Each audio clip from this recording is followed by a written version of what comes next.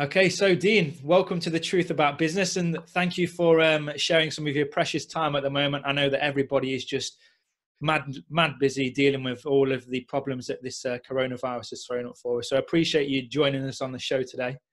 No problem. Thanks for having me, mate. Looking forward to this one. Yes, no, this is one that I've really been looking forward to. So the way I like to start these interviews, because it helps us to lead off in all kinds of tangents, is it might be going a way back now, but can you tell us about how you got your first job and how your career started? Well, mate. So I guess are we talking proper jobs? Because I did the milk round, the paper round.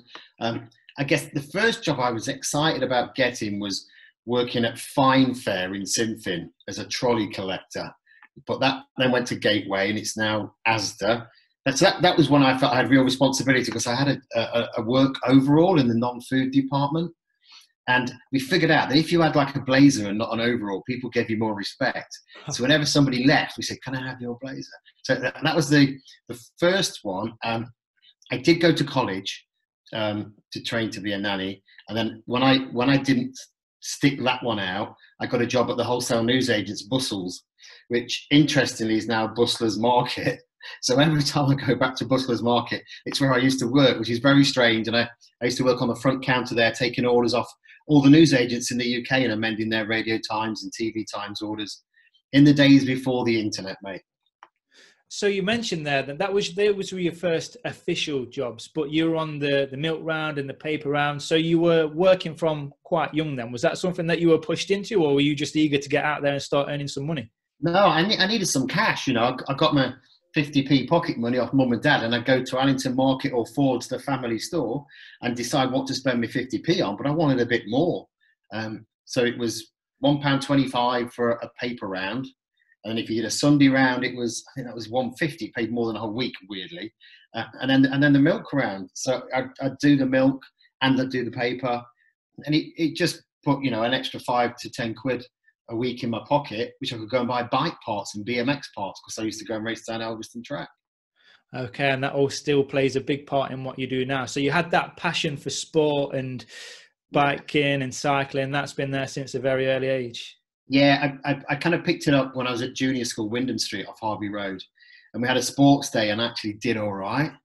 And it was one of those things, because weirdly, I was a bit of a quiet kid at school and didn't mix very well.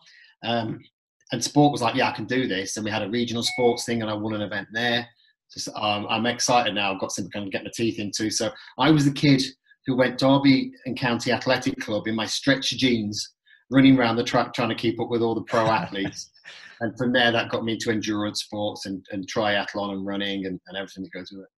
So you're obviously a business owner now, which we'll get into a bit later on. But that earlier drive to go out there and earn money, was that to fuel the passion and the hobby that you had back then? Or looking back, do you always think that you had that sort of entrepreneurial drive and spirit in you? Well, I've done the odd talk in the past when I've been fortunate to be asked and probably never asked back again. But I always look back to the playground. And it's not so relevant these days. But if you had marbles and you had glass eye marbles, which was a standard marble with colour in it, you could go and trade colours or one for one. If you got a milky, which was a white marble, you could trade that for probably 4 glass eyes. And then if you got a ball bearing, or you knew someone whose dad worked at British Rail or Rolls Royce who could get you a few ball bearings, or steely bombies, as the old ones amongst us will know, you could trade them for 20 glass eyes. So I believe that we're all born traders, and whether it be football cards and swapping a Notts Forest badge for anything anyone would give you, or a Peter Shilton for 3 Charlie Georges, whatever it was, we were traders in the playground, and I think we all love to trade and haggle and put a currency to our stock. And we never knew what we were doing. And I think it's built into all of us. And it just depends how far you take it. There was always one kid in the playground who had the biggest stack of Superman cards you've ever seen in your life. And one day he gave me all of his Superman cards. I said, well, why are you doing that? He said, it was just about getting the biggest pile. And it's the same, isn't it? Some people are in it just to shout and holler how they've got the biggest pile, where others are actually in it to really collect and build something. And so I believe it goes back to the playground. But for me, my passion being sport, when I was 19, I took a bank loan out. My mum and dad secured it. And I set up the Derby Runner in Spondon with my business partner, Pete. So we were both owners in the business. We launched that. After 2.5 years, it really wasn't working for me, but it worked for Pete. So I left the business and I went to work on the other side of the industry. And the Derby Run is still there today, going strong. But that to me was heaven. I was into running, I compete at it, I trained in it. And here I am selling shoes. I love shoes, running shoes. I could talk about them and play with them all day. And my future jobs were all shoe based. So if you can work in an industry you enjoy, is it going to work? That's the question. Is it going to work? So you were 19 at the time when you borrowed this money to set up the Derby Runner. How did that chain of events spark off? Because I mean, in anybody's book, that's young for somebody to go and get some money to start their own business. Yeah, that was my coach, Pete, down at the running club, talking about, running shoes. And I said, I'd like to open a shop. And he said, oh, so would I. And he wanted the security staying in his job. So that was me taking the punt with a business plan and going to the NatWest Bank, which I think is now the standing order, and it was at the time, and going in the manager's office at the back and showing my plan and him giving the nod or not, my mum and dad securing it. And it just felt, well, why wouldn't you do it? And I remember when I was painting the shop and putting some of the fittings in, my mates would come and see me, and I had a moment where I stood there and went, oh, this is really, really cool. I'm actually going to be building something. Now, I had my weaknesses, and some of that was the finance side of it, because I didn't really care for the numbers. It didn't interest me. It was the stock side of it that interested me. But it was like, yeah, I'm part of something, and we're going to build this and grow this. And why wouldn't you do it? So people go, oh, you're taking a big leap. And I was like, I'm 19. I'm taking a leap into nothing. I live at my mum and dad's. I pay, some of my YTS money. 15 quid goes to my mum, and I'm left with £12 every week. So you know what? I'm not taking a big leap. I'm not going to be earning lots of money, but what the hell? Let's do it. And what was the support like from family and friends around you? You've said that obviously some were telling you were making a big leap, but in general, particularly with your mum and dad who you were living with at the time, did they see it as a good opportunity? Did they see you as, a successful entrepreneur, somebody who could make something of it? Probably at the time they thought, well, he can't make it as a male nanny. And he's working he's a glorified paper boy working at Bustles. So what are we going to do with him? I think for them it was exciting that I could move into something I enjoyed, and they could see my passion. I get quite intense with things, and at times too intense with stuff. And I was so intense on shoes and what goes into them, and going all the shoe shops and looking at them. They could see it was a complete passion of mine. So I'm very lucky that they were able to support me and back me on a loan. It was a loan from the bank, not from them personally. We not a well-off family at all. And yeah, I think for them it was comfort that Dean's on a pathway, and let's see where it takes him. And where did it take you next then? You said that you'd been there for a couple of years and you decided to part ways with the Derby Runner, even though it's still there today. What happened next? If I knew more about partnership, if I knew then what I know now about partnership agreements, I'd probably still be there.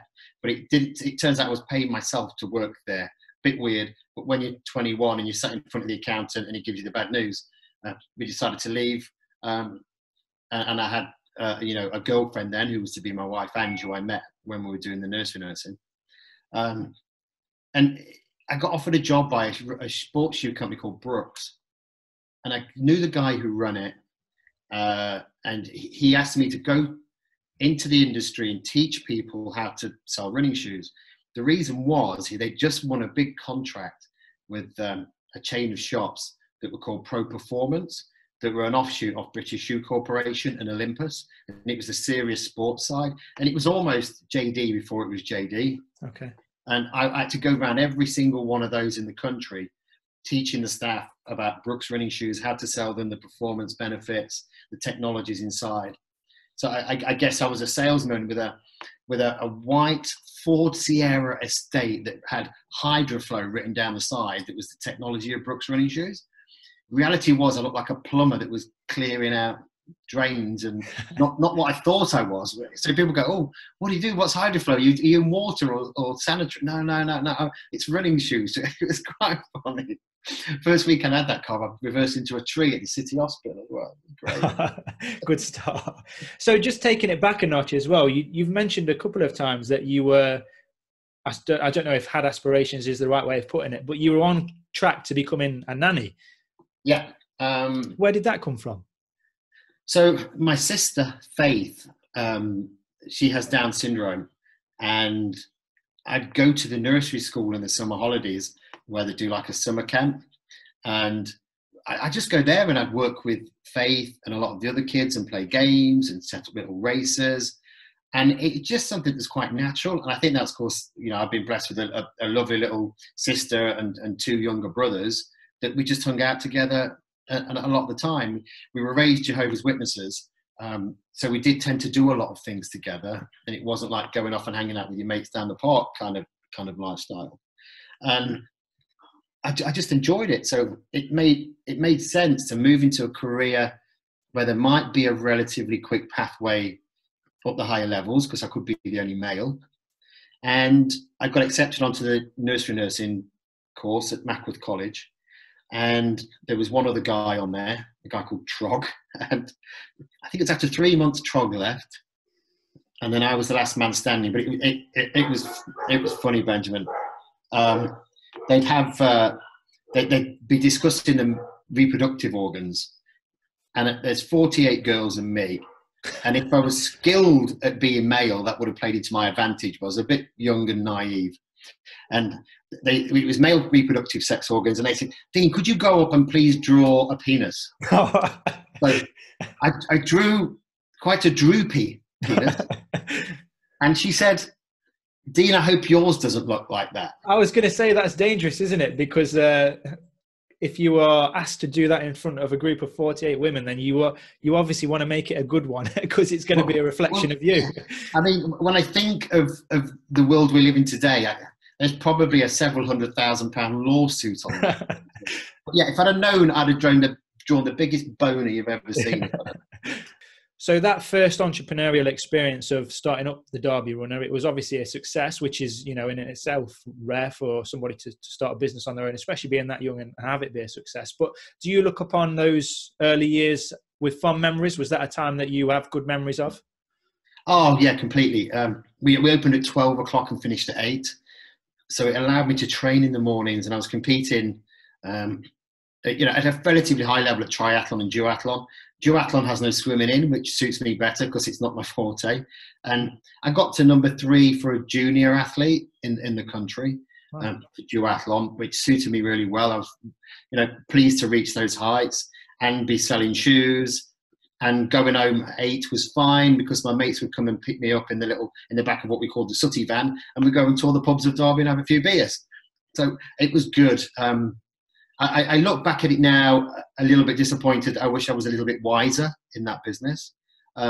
Still disappoints me I'm not on the homepage of their website as an original founder, and that'll probably bug me until it is put right. Maybe they'll listen to this and put it right. But yeah, I absolutely loved it, and we had a good summer, and I'd be outside, with my top off, trying to get a bit of tan going, waiting for the shop to open with my magazines. And yeah, it was bliss, mate. It was absolute bliss. So after the Derby Runner, you had a few positions where you were employed. That first taste of being a business owner and an entrepreneur, was that something that you knew you would eventually come back to, or what were your thoughts going back into the employed environment?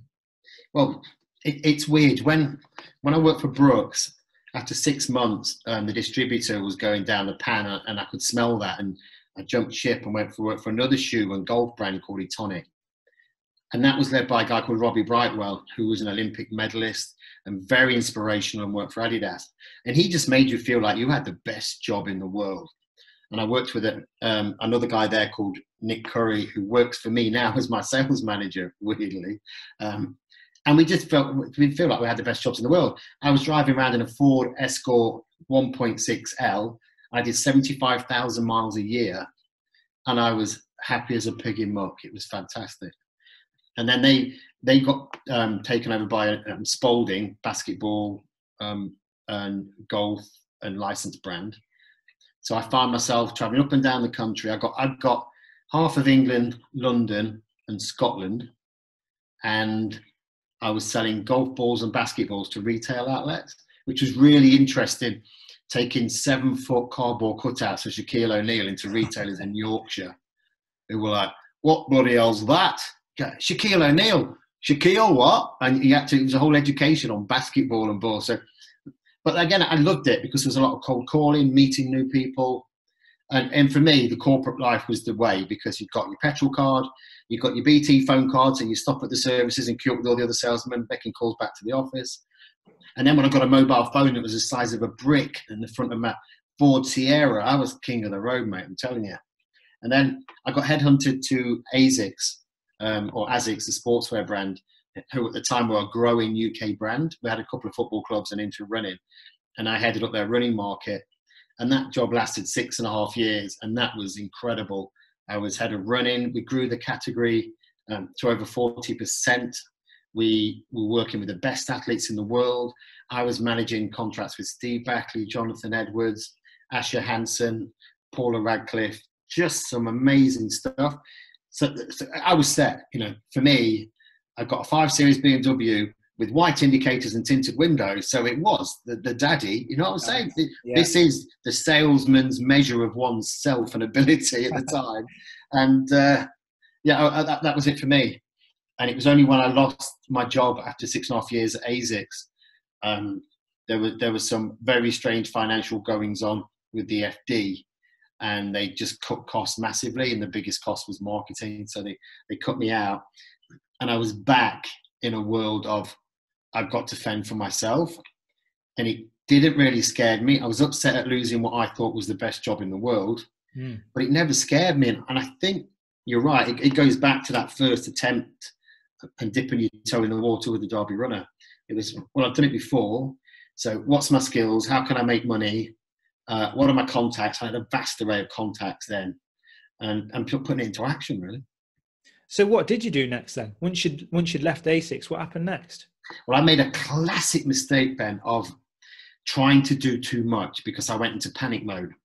And you've got your mortgage and you've got kids, and you're like, right, I've got to figure this. So a couple of triathletes that I sponsored at ASICS, I'd asked if I could be their manager. And the first one, a young girl called Jodie Swallow, she said, yeah, no problem. And then another girl approached me, Landa Cave, and I said I'd manage her as well. And then the week after, she won the World Championships. And then we've got Commonwealth Games and Olympics coming. So I found myself doing deals with Visa and Coca-Cola over sponsorship rights of athletes. And then I thought, well, I need to keep busy. So I set up a little rugby company called Tribal, spelt with a Y, with Rox Roy Theron. And Rox is an amazing man. And he's head coach at Derby Rugby Club. And we supplied Derby Rugby Club, and we supplied balls. And then I was a consultant to a running shop company called Up and Running, helped them set some franchises up. And then to round that off, I helped a triathlon brand come into the UK and spread their wings, a brand called Orca. But I was doing too much. And I was immensely naive to think I could do it all well. And I didn't do it all well. I probably did a 70% job on everything. And so all of those. And then it got to a point where another triathlon company in the UK said, look, Dean, you've decimated my market with this Orca brand that you're helping grow in the UK. Why don't you just come and work for me? So I had the opportunity to step back into that kind of semi-corporate world. I went as a consultant to them. Left a couple of businesses behind. Roxroy did an amazing job at keeping Tribal alive. That's not going now, but he was a star with that, and his wife, Karen. The running shoe business, I had 3 shops. I had Birmingham, I set up on my own as well. So I did that as well, 3 stores, Birmingham, Long Eaton and Nottingham. And that was too much as well.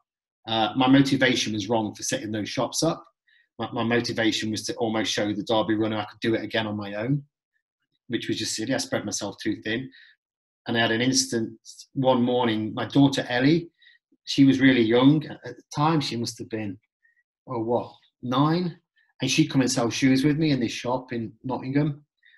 And I had a business partner. And to be fair, Paul did a lot of work whilst I was running around on these other schemes and things. And he left the business. He went into property. And I sat there one day and went, I can't do this anymore. It wasn't making money. I was run ragged. And I just rang the owner of the franchises up. And I think it was about 10:30 on Saturday morning. I was crying my eyes out. I said, I can't do this anymore. I'm done. I can't take it. And he's like, don't worry, Dean, I'll pick the shop up, I'll take it over. You've done a great job at the way it looks. And it was a failure, but I don't mind putting my hand up to that, because we all learn from failures. And what I learned from that was I just spread myself far too thin. And that was over a period of 3.5 years, all those different things. But some of those things were a legacy on me, as in the triathlon. So where we'd grown Orca, the new company had picked me up and said, come and work for us. So I put all that behind me and went and buried myself deeply in this company in Swindon. They were called the American Bicycle Group, and they distributed brands like Lightspeed, Quintana Roo, Tomac mountain bikes, and they did triathlon wetsuits. Interestingly, that was another introduction to my second wetsuit brand. And they set me up running their European office, sales and marketing from Swindon. So I used to commute down there on a Monday, do a couple of nights stay over in an Ibis, and then head back, and then do one day working from home, which was fun. Yeah, sounds like a good deal on that. That's a long answer, mate. Sorry. No. Well, that's exactly what we're looking for. So then, what is the sort of summary between then and the launch of Hoob? If you could give us an overview, and then how you took those lessons that you'd learned in terms of sort of focusing on the few and not the many, and then use that going forwards. Yeah. So the American Bicycle Group, I did a couple of years in the UK. And then they asked me to go and live in Tennessee, Chattanooga, and take the whole family and run their global marketing. Wow. Which I did. And I did some rebrands on some of their bikes. We just gave them a bit more of a contemporary look with some great designers there. The guy, Brad Devaney, was an amazing designer. Steve Lewis, a guy who ran it, was just so supportive. So I went over there. I brought the house with the swimming pool, with the jacuzzi, and the dollar was 2 to the pound, so I was rich as rich could be, so I thought. And we did that for 2 years in the States. The American company brought one of their investors in, who to this day I call Lord Farquaad, because he had this strut about him and this arrogance. And he looked at me and said, Dean, you're British, and you British think you know everything. And I'm telling you, I've done one triathlon, I know as much as you. Okay, I mean, the man's still there today and he owns the business, so good on him. Maybe that doing one triathlon did put him in a sphere of knowledge that I'm unaware of. So we didn't hit it off, we clashed. And he nicknamed me Shrek, and he was Lord Farquaad. And so Shrek left the camp, and I wrote that on my door on my last day in my office. Shrek has left the swamp. And I went and did a little bit of a spell for a company called Linsky Titanium, who were also in Chattanooga. And I was helping out a mate called Dave Lochran, who owns Planet X Bikes. And then I got a phone call 6 months later from a friend, Tim, at a triathlon wetsuit company called Blue 70. And he asked if I'd run their global sales and marketing, and I could run it from anywhere in the world, and he'd pay me to go home. I had to come back, and the Blue 70 was a lifeline. He contacted me, Tim, who ran the business, and said, right, anywhere in the world. So I said, I'll come back to Derby, where the family roots are. And I set an office up on Green Lane at the top in the old schoolhouse. A couple of great members of staff there that I knew from school. And I worked for Blue 70 for 4 years. And we took them to being the leading triathlon wetsuit brand. And we also moved into swimming. And you might remember the suit wars in the pool, where it was all about that suit's too fast and it should be banned, even though top speedo athletes had worn a suit and said theirs was the fastest. We came along with one that was a bit faster, and so did a lot of other brands, and it just caused havoc in the marketplace. And we went to battle with FINA, and it was massive learning experience. And it was whilst I was working for Blue 70, I travelled to Seattle and back. Once a month I was in Seattle for a week, and I'd be back in the UK. But part of the travels, I met a wonderful professor called Hoob Toussaint, and Professor Hoob asked me to look at working on a swimming suit for a swimmer that he was working with called Martin van der Weyden. Martin had cancer. He'd come out of that cancer, and he was looking to win gold at the Olympics. So I said I would, and we worked together on a suit. We made this suit for Martin, and he went to Beijing Olympics and won gold in this suit. And he was going to be in big trouble with his federation because they were Nike sponsored if he didn't win gold. He did. And that started a relationship off with Professor Hoob, who came back into my life when I left Blue 70. They've done with me, I'd done my time there. They've been amazingly supportive. And we both agreed it was time to move on, which was a bit sad, but I was excited to set something up. I went to the banks and they didn't really want to know. It wasn't probably the best time anyway in 2011. Did you know what you did want to set up after you had left the previous wetsuit company? Did you have a rough idea of what it was going to be, or was it just another moment of, I know I'm going to be able to sort myself out, but now I need to think of the idea? No, you're dead right. It was a case of me and my son joke about the Rocky. It's not how you get hit, it's how you get back up again. And he takes the mick out of me for that. But it was one of those moments of, where's my strengths and how do I play to it? So I knew by now, I've been working in triathlon wetsuits. I knew the industry exceptionally well. No one else had worked in swim, bike and run the way I had done. So I thought, actually, I've got some strengths here. I really need to play to it. So I put a business plan together. The investors in Nottingham, Turning Point, that were led by a guy called Tom Moorhood and Mark Dolman, they asked me to go and pitch to 12 individuals in Nottingham. They liked the pitch, they liked me, so they gave me £25,000, and they said, Dean, you've got to go away with your dream of building a triathlon clothing wetsuit company, and this was end of September, and so you've got to come back with $300,000 worth of orders. You've got to prove your wetsuit's the fastest, and you've got to get an Olympian wearing it. And if you do that, we'll give you $100,000 to buy the stock. So I toddled off. The buying season was over. We're into autumn now. But I got my wheelie bag with my samples in, and I was touring all over the country, going on knock on doors of shops. It was Christmas week, and I was in Tunbridge Wells, and I was seeing a shop down there.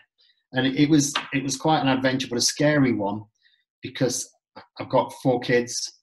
University would have been looming in a few more years, and I just had to make it work. And thankfully, I had the faith and belief from those investors, and belief from my family and my wife, especially. Andrew's incredibly supportive. And any business owner, without the support of your partner and your family, you're worth nothing. Because if you're coming home and they don't support you or back you, then you might as well just give in. But if they're right behind you and they believe in it with you, it's going to be a fantastic journey, and they can take some of the hits with you. You don't tell them all the hits, because you have to body blow a few of them yourself, don't you? As you know. But no, it was a great challenge. I hit the marks. I didn't get an Olympian wearing the suit, but I had the 2 standbys, which the investors said was good enough. And Professor Hoob agreed to work with me. I trademarked his name. And then I told him at Schiphol Airport, I'll trademark your name. Do you want to work with me? He said, well, I really ought to. And it was great with Hoob, because he said, I'll work with you on one condition. He says, whatever I tell you, you should do to a suit, because scientifically I can prove it will make it faster. I really would like you to do it and not ignore me. And I'm like, that's why I'm here, because you're the smart man. I've come to you for your knowledge and brains. And he said, well, that's my only condition, because I've gone to other sports brands in the past with the secrets to speed, and none of them have listened to me. So I said, no, this is going to be a wonderful partnership. And yeah, we were rolling, mate. I delivered my first product May the 1st at the Olympic Open Water Venue, 2012, Hyde Park. Wow. So just taking it back a couple of steps there, when you'd been to see these investors originally, did they give you a time limit for the stipulations that they put in place for you, the 300,000, the Olympian? Well, they didn't, but I set my own time limits, because I was governed by the season for 2012. I'd have to deliver my product in February, March, April at the latest anyway. So there was already a calendar of industry that was set that I had to meet. So that they knew I was like a greyhound out the gate. And did the business actually have a name then? Because you've said you didn't trademark Hoob until a bit later on. What were you actually calling the business when you were pitching to investors? So when it was Hoob when I went to the investors, but it only came to life as Hoob at the end of August, so like a month before. I was going to call it Flynn, and I'm a big fan of the movie Tron and Flynn's Arcade. And someone said, no, there's a TV show in the States, isn't there? It's Stupid Like Flynn or something. So I was like, oh, what am I going to call it? And it was my daughter, Tyler. And she said, why don't you just call it Hoob? So I got a napkin. We were in the Rainforest Cafe restaurant. And I wrote on a napkin, Hoob, and I tried to make it look futuristic and spacey. And I went, that's it. And it was just that moment. And it's brilliant because it's Germanic. It means bright mind. And it's also generic, and you could apply it on anything. It wasn't like, let's call the brand, deanswetsuits.com. It was generic and could transfer that into anything. So yeah, thanks my daughter. Thank you, Tyler.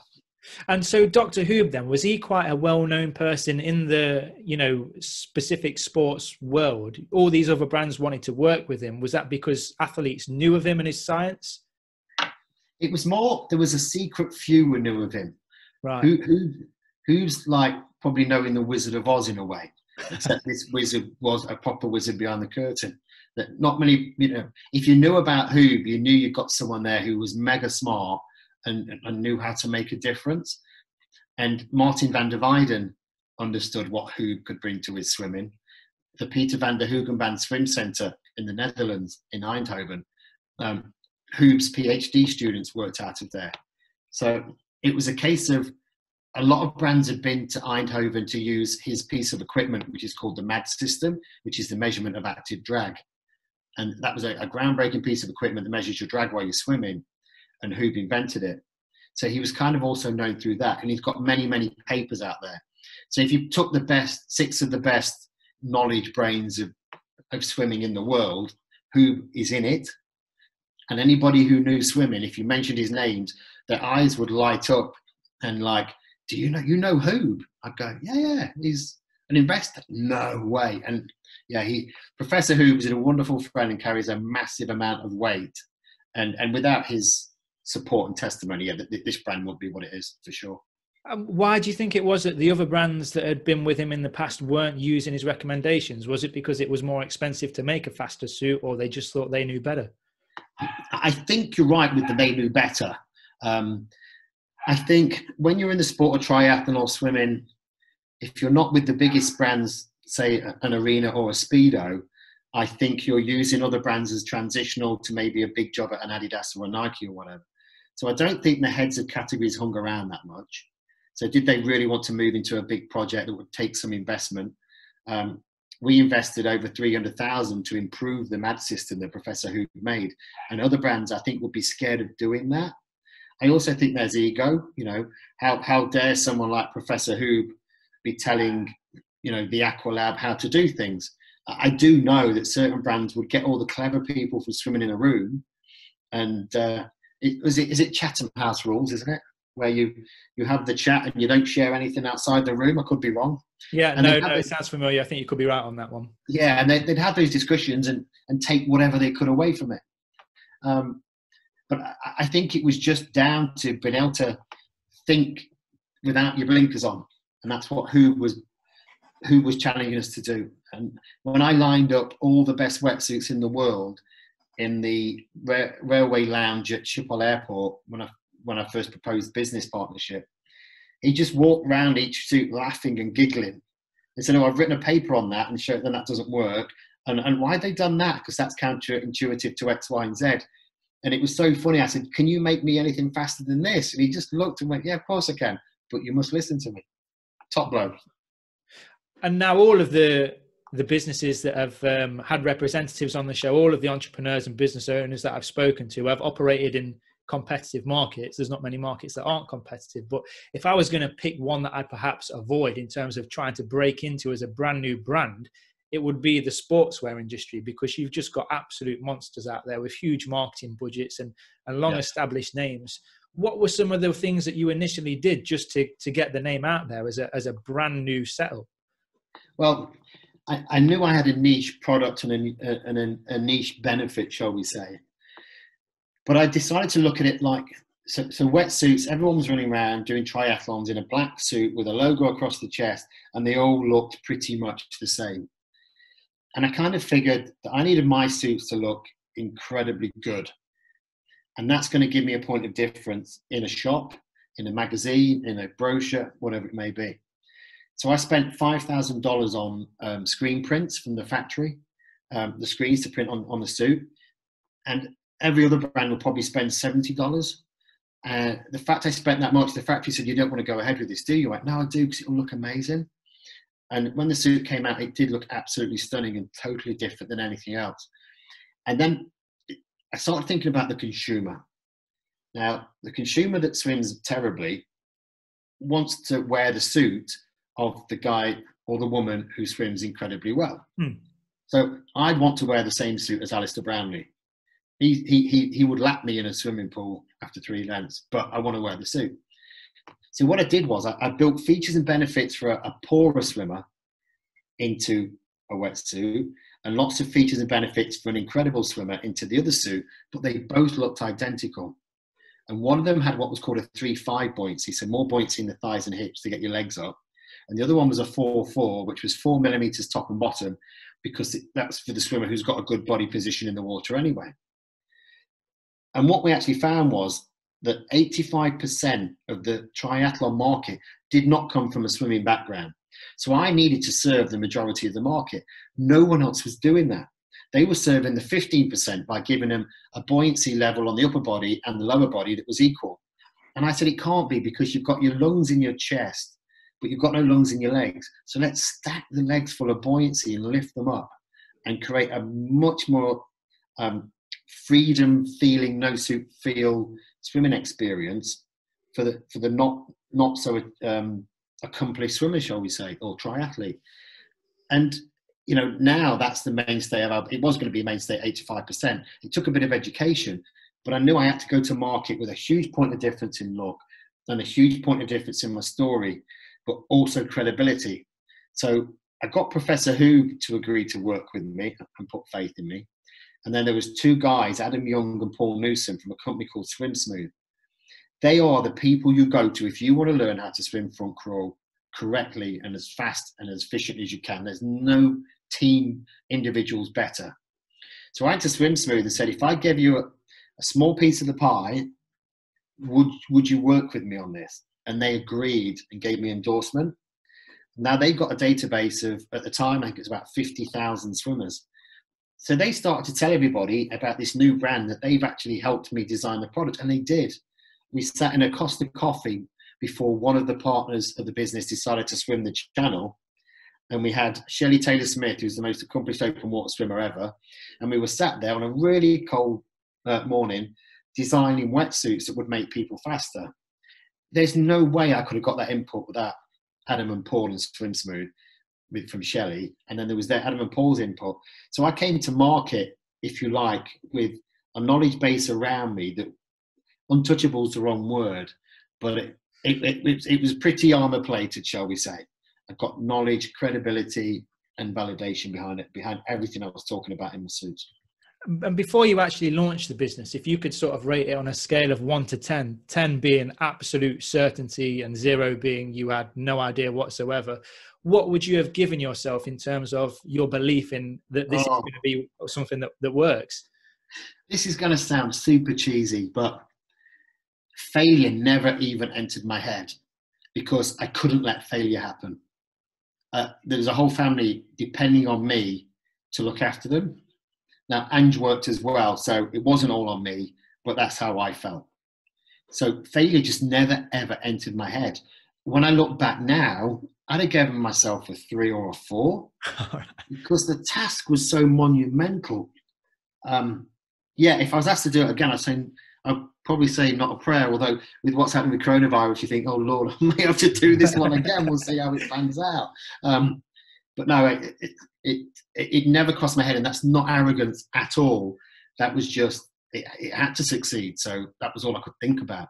And how long did it take for you to get to a point where you felt comfortable that it was working? Was that from day one, or did it take a while for the sales to start coming in and the brands to start to get some sort of recognition?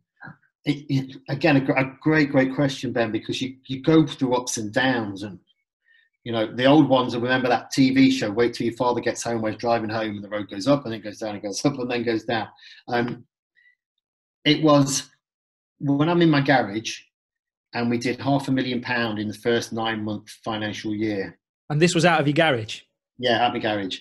And then the following year, we took it to £1 million out of my garage. And we signed the Brownlee brothers whilst I was in my garage.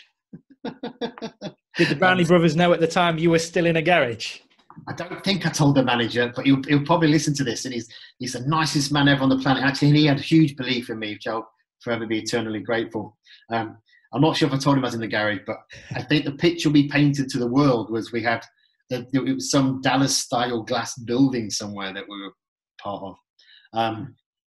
Yeah, I remember the conversation with him about signing the boys, and yeah, he had immense and massive belief. But at that point, when we'd done a deal with the Brownlees, and I got the contracts through, and I'm thinking, this is it now. We're in a great place. And I read the contract wrong, and I thought the contract looked like it was double the amount that it actually was. And I rang the manager up, Richard, begging and groveling through a voicemail what a fool I'd been. I can't believe I got the numbers wrong. I've got to let him and the boys down because I couldn't afford that. And then he rang me back and said, Dean, you numpty, read the contract. It's kind of like a double up. It's classed for both of them in one document. At which case, he howled laughing and said, I've never heard you be so humble. I'm going to save that voicemail for the rest of my life. So it probably has it somewhere. That was a time when I felt, this is it. When the Brownies are putting your faith in you, this is incredible. And other athletes, Henry Schoomer, Richard Varga and co. And then the business kind of flatlined a bit. And it was when I was talking to Santander, who could not be more supportive in my journey so far. And especially right now, I have to give them a call out through this coronavirus. They were the first people to say, let's have a meet. What do you need to get through this? Incredible. Cooksey and Brummett, amazing guys, and the rest of the team. And Santander came along with a product that was the breakthrough. It was a breakthrough program they had. And John Bennett had come to me through Smith Cooper. Again, an amazing support. Smith Cooper, they did the books for me and helped me with my business planning, even when they thought I was a crazy guy, like you said, trying to take on other sports brands. But they had a little spark of belief in me, and that, that's eternal loyalty for me. But anyway, so Santander came along, and this product they got called Breakthrough. But they said you need a better FD. I've got a great financial controller. And they just said, you need to upscale. And I basically went out and found 3 amazing people. The one that I opted for, David Lamb, was far too good for the business. Scared me employing him. But if it's a financial director that makes sure the money moves and everything works, then he should have been able to pay himself. So my figuring was, if he can make it work and says he can, then brilliant. So David came in. The 2 others that came for the job, one of them ended up working for us in another capacity, and then the other guy has become an amazing friend out the back of it as well, who I trust dearly. So yeah, out of Santander saying get yourself someone decent, I've got 3 friends and a great FD who was more driven than me.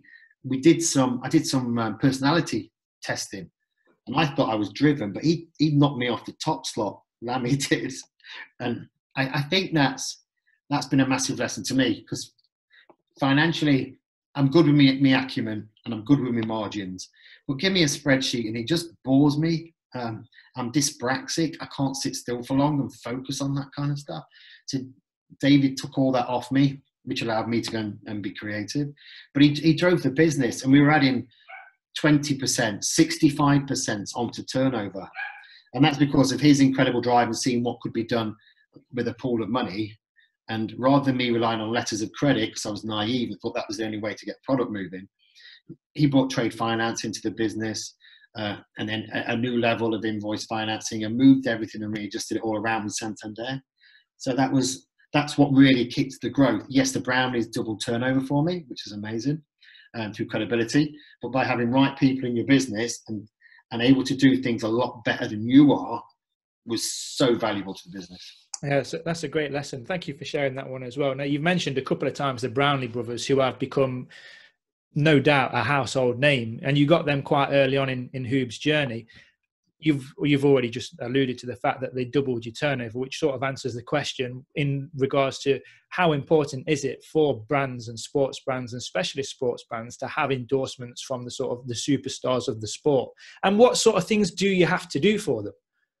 Well, you know, the Brownies are the easiest athletes to work with, and the higher up the echelons you get, you often find that. You know, you've got Georgia and Jess, the top girls that we work with, Henry Schumann, all these athletes, Christian Blumenfeld, they're just quite easy to work with because they say, it's quite simple, really. I want the fastest product. The Brownies in their wetsuit, it was, I want the most flexible and I want the most buoyant. And it doesn't get too complicated. And it allows me to go and produce some amazingly beautiful and fast kit and research it and satisfy their needs, you know, shall we say, quite easily. They are demanding though. So there's no point going and deliver something half-baked because, you know, Alistair will look at you with a wry smile and go, it needs to be better. And you've got to go away and deliver that. But they're amazing to work with. And for my business, it was a paradigm shift in how we were perceived, how we were respected, and how everyone around us in the business community saw us. I think businesses in the sports world, you need heroes. Whether you're going to go and afford to get a Michael Jordan-esque of the world, you probably can't, but you can get local heroes. So the heroes in the UK are not going to be the heroes in Spain or in the USA. And the heroes in Derby or Derbyshire are not going to be the national heroes yet. Derbyshire Institute of Sport will make sure that any Derbyshire sports person will definitely be a national and international hero when they've done their bit. But I do believe you've got to have national heroes. David Beckham for Adidas was a massive national hero. And then, of course, he went obviously global. But all of these will start at a national level. And for us, if we can have the fastest swimmer in triathlon, that validates our product and that comes out the water first every time. Even the Olympic Games, Richard Varga came out with a big Hoob logo on his chest. You know, can money buy that? Probably not really. So you've got credibility heroes and you've got personality heroes and performance heroes. And we're very lucky that most of ours have a mixture of all of that. And when it comes to innovating for new products, obviously to people who are outside of the sport and don't appreciate the technicalities of a swimsuit, you'd think, well, there's only so far you can innovate. But, you know, looking through the products that you've got on your website, you've come out with these trousers that are heated so they warm your legs up, which look amazing. I'm definitely going to have to get myself a pair of them just for sitting down at the desk, never mind going out and exercising. But do your athletes that you sponsor sort of play a part in your product development as well? Do they chip in with ideas, or is it literally just, we've designed this, can you tell us how it works? You've got a mixture of both, because sometimes you don't know what you don't know. So I can say to Professor Hoob, how do I do X, Y, or Z, or how does this work? And then when we get into why it works and how it works, it's a case of, can we improve that even further with new technology, new science, new investigation? The Brownie brothers, for example, with their wetsuits, said flexibility and buoyancy, that's it. But I'm working on a new swim skin project with Alistair at the minute, and he's not really asked for an improvement. I said I want to improve it. Left the door open, sorry. I'll go back. Do you want me to sorry, they've left the door open downstairs. That's all right, keep going. So, yeah, Alistair hasn't asked for a new swim skin, but I've gone to him and said, I can make you a better swim skin. And so we've gone down to a performance facility in Northampton, 3D scanned his body. So now we can do lots of fittings with a new swim skin without him being there, which helps Alistair because he's had 10 fittings of this new suit without even being there, which is monumental. It's not wasting his time, not it's a waste, but it's not taking him away from training. It's not us using up personal appearances with him. It's a benefit for all. We've got the same, aerodynamics for athletes, 3D models, all designed to make an athlete faster without them actually being there. Some athletes are immensely inquisitive, and some just trust you and let you get on with it. You know, we just had Henry Schumann over, Olympic Games bronze medalist, Commonwealth Games gold in the triathlon, and it was the first time he'd been in a wind tunnel. This guy's achieved so much, but he'd never been in a wind tunnel before. So that was an instance where us researching and trying to learn more and being inquisitive really, really helped the athlete just from knowing where to put his hands on his handlebars and don't undo your suit to keep cool because it's going to slow you down on the bike, along with a lot more benefits. So it's a two-way learning thing, really is. And thinking back to that first 12 months of being in business, particularly from seeing those investors and being set those milestones to achieve, it was, almost 10 years ago now. But what would you say was your biggest challenge during that first 12 months of being in business? I think it's when you've worked for two other wetsuit brands before and you've told everyone they're the best, trust me, they're the best. And then you've gone out and gone, they're the best and they're the best, trust me, they're the best. And then you come along for a third time and go, can we just readdress that again? Actually, fourth time, I'd worked for 3 wetsuit brands before this one. So it was a case of really making sure I got that point of difference. And it was a case of sell-through. The biggest fear for me was sell-through. We can all deliver a product to a back door and have it sat in a stock room, but you've got to create that pull. And so I went heavy on advertising, got as much PR as I could on the forums, on the chatter, on social media. And it was really quite heavy Twitter then. And I was fortunate. I just sit there and be on it all the time. No real strategy. I'm sure our friends at Gravity who work with us would be cringing at the stuff I was doing on Twitter. But it was just a case of constantly being in the head. And when we had our first show, so I got the first £5,000 in October 2011. In 2012, in February, I'm at a consumer show with a really cool looking stand with video. My mannequins were all there naked. Whilst the show was opening at 1 o'clock, and at 10:30, I'm at DHL at East Midlands Airport trying to get my suits out of customs. I eventually left there at 11:30. And 11:30, I headed down the motorway to this show in London.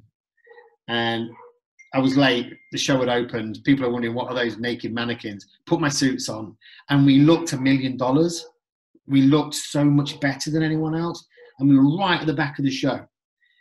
But we were just there to talk to people. And it wasn't a case of how much can I sell. I didn't care about selling anything at that show. And that was an interesting learning piece for me as well.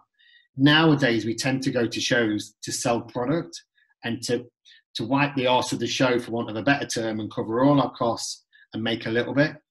When I did my first show, and that's how sports shows used to be in all shows, it was a marketing cost that you lost. And you were there just to talk to people. So in the beginning, I was there talking just to convince people that my way was a bit different in its thinking, but go and try it in one of the endless pools and you'll see a difference. And a great friend, Will Usher, and his wife Janine came and helped me.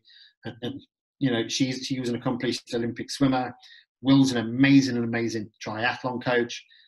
And they were on the stand with me, along with the Swim Smooth guys. So we just had, 5 people with such excitement and credibility. It was something I knew could backfire if the stock didn't sell through and I have a lot of egg on my face. So I had to do everything I could to create pull. Without pull, your stock's dead in a stock room.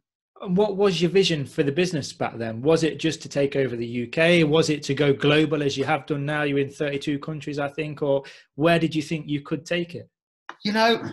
At the time I wanted to take it to be able to pay the mortgage and put food on the table. And again, it's perhaps a bit short-sighted. When I pitched my idea to the investors, it was a case of, we could go to 5 million quite quickly.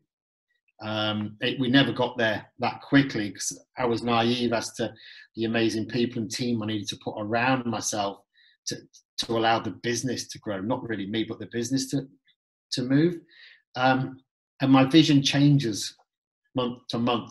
There are days I'd like to be a Nike and think, the Who philosophy of research, science, and reality, which is my milking stool. You don't put a chair on rough ground, you put a stool. And that's why a milking stool has 3 legs that stand up on rough ground. So research, science, and reality are my 3 legs to this stool. And I think that I can apply that to any sport, be it sunglasses, be it cricket, be it rowing, be it nutrition. I'm sure that the brains of the people around me, we could take any product to bits and put it back together better. And again, it's not an arrogant stance, it's the power of the collective that I'm very fortunate to be working with. So there are days where I want to be Nike, and there's other days, and there's days like today, Ben, we're in the middle of this coronavirus situation. And there's days today, I just want it to survive. And I have no vision for growth. It's just a vision of survival. So it does go up and down, and it can change day by day. And any business owner, I'm sure you'll have those great sales days where you punch in the air and you'll go home and you can take on the world and, you know, I'm going to see my name in lights. But then something can happen the next day, and it gives, business is so kind and cruel at the same time, and it will give and take away at the same, you know, within the same week. And here we are, we're all the businesses, anyone listening to this, we're in that right now. This is a take moment, and we've got to try and give, but it's a definite take moment. We've got to, you know, knuckle down and get through it. So my ultimate vision would be whatever I do with Hoob in the future, and if in 10 years I decide to put my feet up and sell some shares or sell the whole lot, I just want to be able to look back with pride on it and go, yeah, I did that, started that. I was part of an amazing team that built that, and wasn't it great? You know, the worst thing that could happen is someone takes it over and puts it in Sports Direct. Oh my days. And how big is that collective around you now, Dean? How many people have you got on the Hoob team? We've got 21 now. Okay, and you've mentioned the C word there, the coronavirus. We're in about, I think it's day 9 or 10 of the lockdown right now. For a global sports brand, what's been one of the biggest takeaways for you so far, now that we're sort of deep into it? I know my FD, if he's listening to this, will go, what's that idiot going to say now? My biggest takeaway is, if someone turns the light off, have you got enough candles? And we didn't have a cash reserve, and I'm quite envious. There's someone in our space, and I think they're sitting on £3 million reserves. And I just wish I had a reserve for a rainy day, because this is more than a rainy day. This is a bloody thunderstorm, hurricane, and tornado, whirlwind all in one, and we don't know, the weatherman don't know when it's ending. And that's what I've taken away from this. And I'm the biggest contributor to supporting athletes. We support more than any other brand. I'm a sucker for supporting charities whenever I can, and I'll give till it hurts. But right now, I wish I'd have kept some of that back, just so I could support the staff through this. And you know, they're getting paid 100%. We transition a lot to furloughing them now. Yeah. But you know, the one thing I take away is keeps them back for a rainy day, and my future is going to be running a much leaner business, and that's not with the staff or the team really, but just all those little luxuries and supports that you do give out. And I sponsor athletes all over the world. Really, it should be my distributor's job to do that. The distributors in each territory could take care of it, but I feel it's kind of my responsibility, and I should nurture these athletes, and I've got to be a little bit more brutal. And my daughter Ellie now looks after sponsorship, and she's always telling me off, Dad, you've got to say no, you've got to say no, you've got to say no. So out of Corona will come Corono, I think, for Dino. Nice, like it. I'd have to trademark that one as well. And you mentioned there that one of your hopes is in 10 years' time you can look back on your journey with pride. What would you say has been your proudest moment so far in the Hoob journey, or your biggest success? Biggest success? Well, I mean, there's several. I think one of the things I was most proud of was when we brought the Jensen Button Triathlon to Derby. And alongside that was a triathlon for kids that are with disabilities and also able-bodied. Now, there was no business acumen for that. That was just a case of, can we get the Jensen Button Triathlon to Derby and do something great in Markeaton Park? But then to be able to tie that in with Bailey Matthews, and Bailey won the Sports Personality of the Year Helen Rollison Award. And just what we saw that day, and the amazing delight in the eyes of some of these kids and the parents who were able to see their kids do a triathlon, possibly not been able to in the past because of an accessibility issue. It was one of the most amazing things I've ever seen. So that was a massive, massive achievement. I guess the other one would be the Olympic Games. It was Rio, and the fastest swimmer in triathlon, Richard Varga, we sponsored his federation, and we read the rules better than anyone else and found out you could have a 30 centimetre squared logo if you were the kit manufacturer. And we produced these suits for Richard with a big logo on, and he turned up at equipment check at the Olympics, and he was told it was too big. Sorry, you've got to go and get it blocked out. So he went and had it blocked out and went back the next day, and they went, Richard, we read the rules. You were right. It is allowed that big. And he says, it's okay. I've got a spare one. So we filled the Derby Quad Theatre with members of Marketing Derby and friends and family. And we had the triathlon from Rio on live. And we had a couple of our supported athletes giving commentary. And first out the water in his red suit with a big Hoob logo was Richard Varga. And that was pretty impressive for me. You're not going to get much more special than that, are you? That's like a movie moment. It really was. And to be able to share that with so many amazing friends in Derby and the business community that helped me in one way or another, and the bank were there, and Bailey was there, and family were there, that was almost like saying thank you to them. How did it make you feel at the time when you saw him coming out the water with that logo emblazoned? It's getting me now just talking about it. Oh, and even Sue's jumping in and got something to say about it. How did I feel when I saw that? Yeah, it just really got to me. I had to have a pint. And it was like an idea and a necessity is there logoed on the front of a suit coming out of the Olympic Games being watched by millions.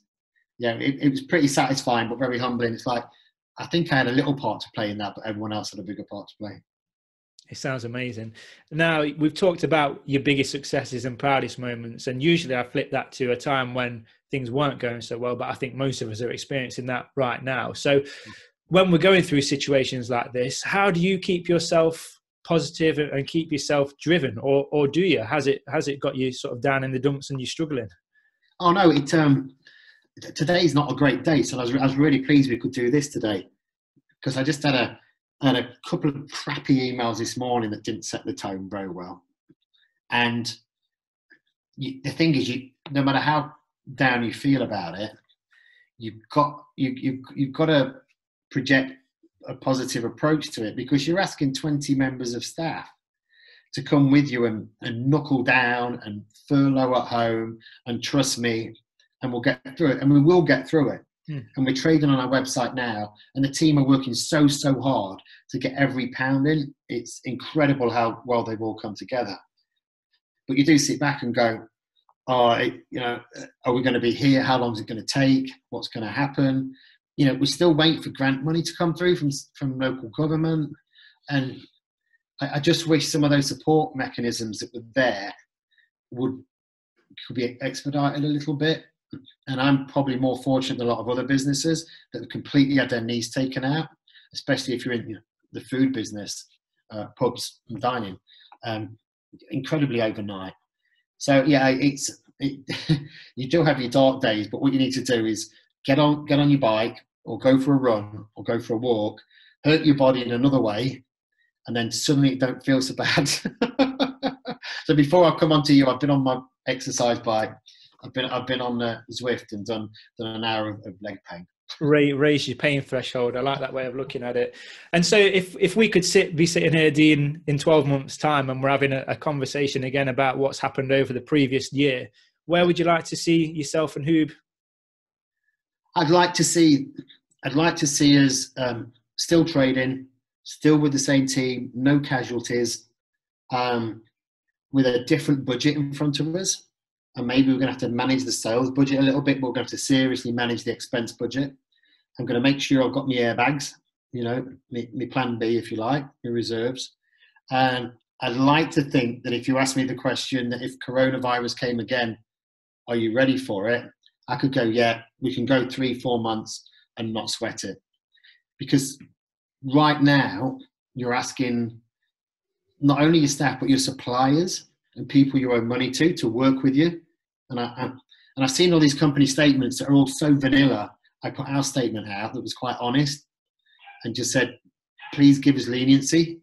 We'll be lenient with you and out with our athletes. We support you when you're injured.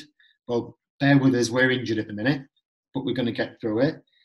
And all of that, I want to make sure that all that trust and faith that's given and shared around businesses right now, can be repaid. And if that means I'm with the same sock supplier for the next 20 years, then so be it. Because this is a real test now of how much you believe in your customers, how much suppliers believe in you, and how much they're going to back you and support you.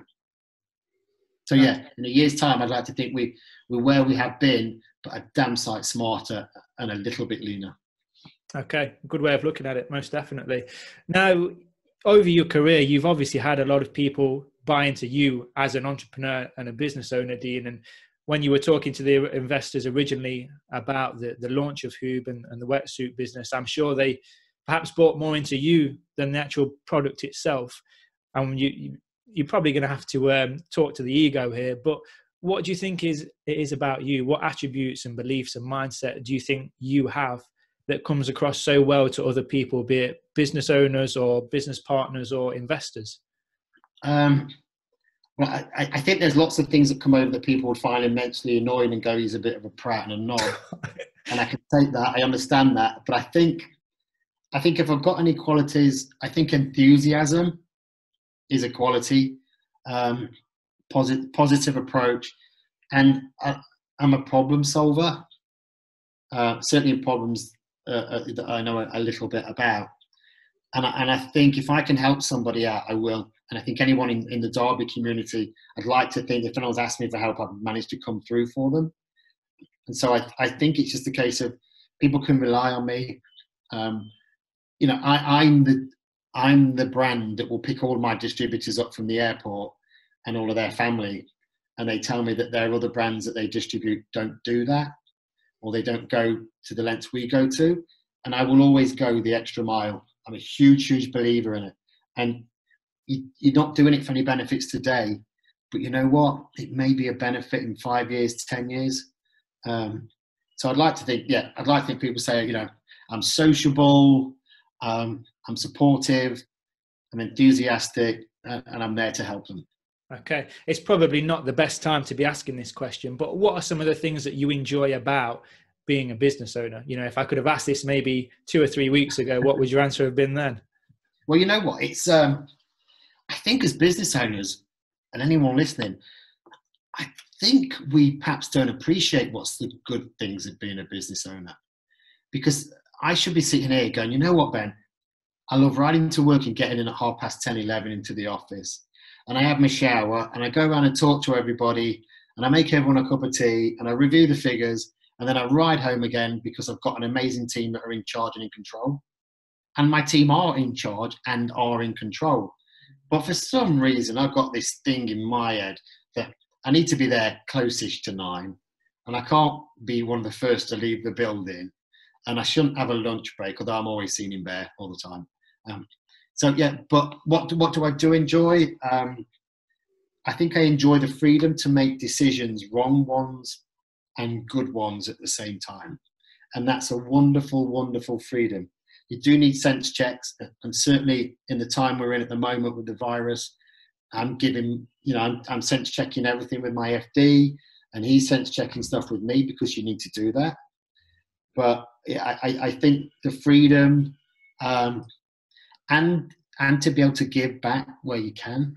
And if that business community's looked after you, to be able to turn around and go, we'll support X, Y, and Z. And it's also nice to have your family feeling proud of you. My mum and dad save every single newspaper or magazine that I've been in. And as I'm trying to be in the newspaper more than Graham Mulholland, that's quite a stack of Derby Telegraphs. So that's quite a nice thing to be able to make your family and your parents proud to see something that you've built.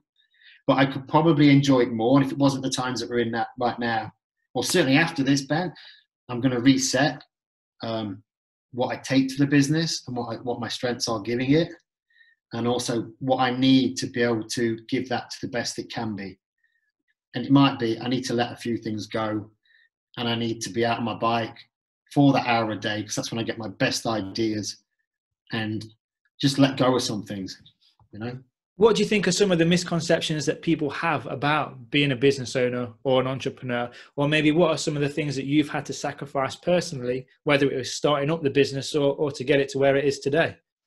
Yeah, great question, mate. We can all go and get the self-help books from Waterstones and the 4-hour work week. And what is it? How to not give up, beat that one out about anything and all that stuff. I mean, come on. If you've got your own business, you're never turned off. You're always thinking about it. You're always watching your competition. You're never off your phone. And most of it isn't phone calls because people don't flaming make phone calls anymore. It's all WhatsApp and email. So you're always typing away on your phone and you're engrossed in it. And then there's the fact that you took the risk in the first place. You know, people now in the business or want to be in the business, it's nice because you're going to be employed and you're working for somebody. But in the beginning, you take all the risks and all the punts and all the decisions are on you. And if they don't work out, you've got to figure out how to get around it and still survive and look at your family and go, it's all right, I've got your backs. This is going to work. So there's huge sacrifices. There's stuff we put on the line. I don't know about other business owners, but there's only one name on the one personal guarantee in my business, and it's mine. And yet I've got a whole host of shareholders, but it's mine. And I'll stand by that and have to manage and live with that. But you're never off. You're always living and breathing it. You can't drive down a street and not look at a for sale sign, can you? No, unfortunately not. No. There you go, you see. You're never going to switch off. Would you have it any other way, though? If you could choose to have that silence after 5:30 or whenever you get home, would you have it that way? Or do you like being on? You're reading my mind through this camera. No, I couldn't do it, mate. I think we thrive off being wanted. So there's probably a bit of an ego there that needs feeding and having a place. One thing this lockdown is getting me used to being at home a lot more. And you know what? I don't mind it at the minute. I'm enjoying it. I'm enjoying walking straight out of bed and the shower to sit at a desk, in my office and just crack on with it without the pain of getting into work and seeing a bit more of the family. And we've actually sat and had a couple of meals together, which is a bit strange. And I've even trained a bit earlier today to take my mind away from things with a bit of pain. And then I'll be sitting down with everyone tonight and I'll be up back at 6, 7 or whatever it may be. What would you say is the best piece of advice you've received? Is there one that sticks out front of mind? There's been a couple actually. One was from James Cooksey at Santander when I was talking about getting a financial director. And he said, Dean, get the very best co-driver you can because you've got no problem with driving at speed and maybe you can drive too fast. And you need a co-driver to tell you where the corners are and when to slow down and when to accelerate and when to manage your skills. And I'll never forget. That was an amazing piece of advice. I think that was James Cooksey and John Bennett with that one. And then I forget where I heard it, but someone said, give and give until it hurts, but you'll see a reward. But you'll also forget the reward. You'll get an immense amount of satisfaction from it. Now, right now, probably give and giving is perhaps not helping me, but I'd still live by that, And there's the old ones of be nice on the way up because you may need it on the way down. I totally live by that one as well because you've got to be nice to everybody. There's an amazing advert on TV. Have you seen it with the guy who's cleaning the areas around Apollo 13? No. And while they're sorting out getting this spacecraft back to Earth, there's one man whose job is to make sure the place is tidy. And at the end it says his job is to take care of any mess. So the other people don't have to. And everybody's so important in any organization. And I detest anybody who looks down on anyone else within a business and goes, oh, they're only this or they're only that. Everyone has a part to play in the bit, and everyone is important. And ideally, you pay them all the same if business allowed you to do that. Yeah, I think that might link back to that. There's that story, isn't it? I think there was Nixon when he visited NASA, and he came across the janitor sweeping up, and he said to the janitor, "What do you do here?" And he said, "I helped to put a man on the moon." So it sounds like that's where they've got the inspiration. Yeah, all linked, isn't it? Yeah. And so taking all of that experience and advice that you've learned over your whole entrepreneurial and business career, if you could pass one piece to 21-year-old Dean, if you could just give him one piece of advice, one piece of wisdom, what would it be, if anything?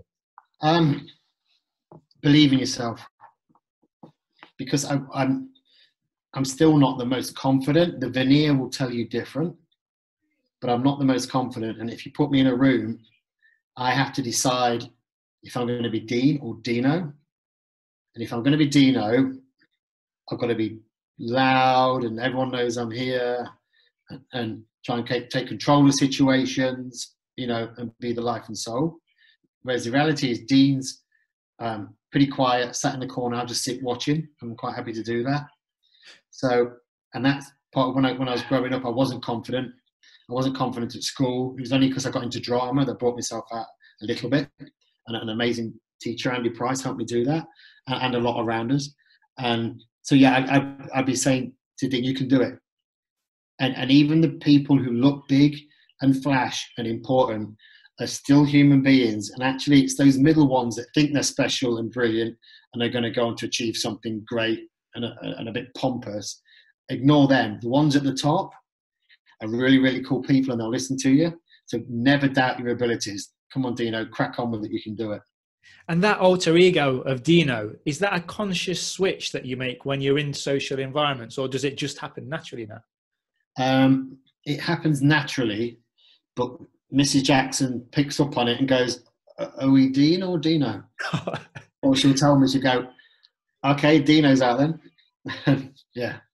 Do you read, Dean? Do you do any reading of business books or any non-fiction? I love the business biographies. I love to know how people have built businesses. Phil Knight, Shoe Dog, is the most inspirational book, and I've read it twice. And at the end of it, every time I read it, I cry, and I want to write to Phil Knight and go, "I'm doing what you did, and you had Bill Bowerman, and I got Hu Tucson." But I'm not. There's a lot of similarities between the two stories. And was it similar? In Shoe Dog, he's traipsing around China, looking in all these factories, trying to get somebody making his shoes for him. Was that similar to the start of Who? Oh, Ben, it was exactly that. I wrote to a factory that I knew and said, "Please, would you entertain making a wetsuit for me?" And I begged them, and they said, "Okay, come and see us." And I went over there, and I had quite an out there design. And I went, "We can't do that, but we could do this." And I sat there and I redesigned my wetsuit that afternoon.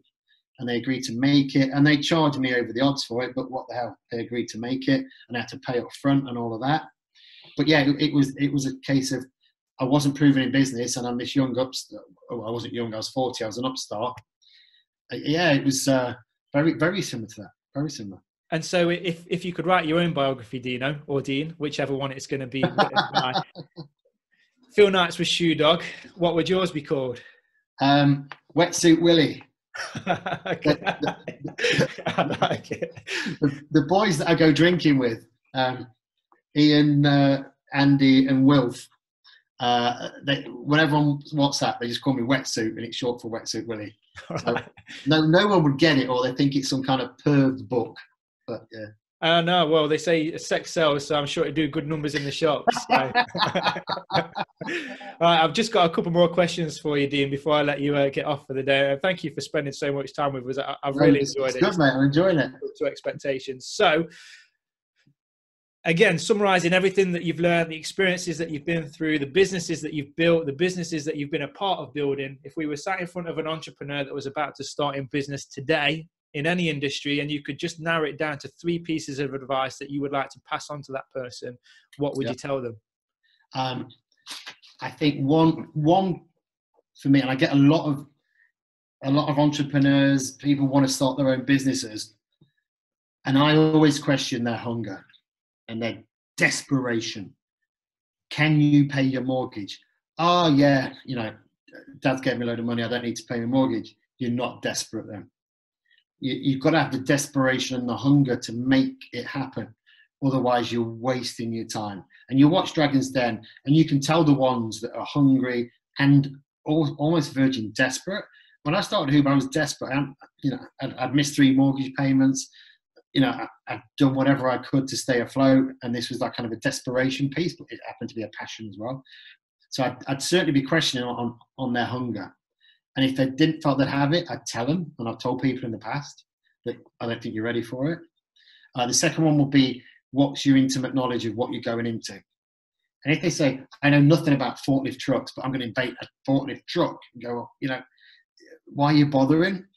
If you're not going into something that you know so well and you're intensely passionate about, don't bother, because there's people who are going to be in it and so far ahead of you and know so much more about it.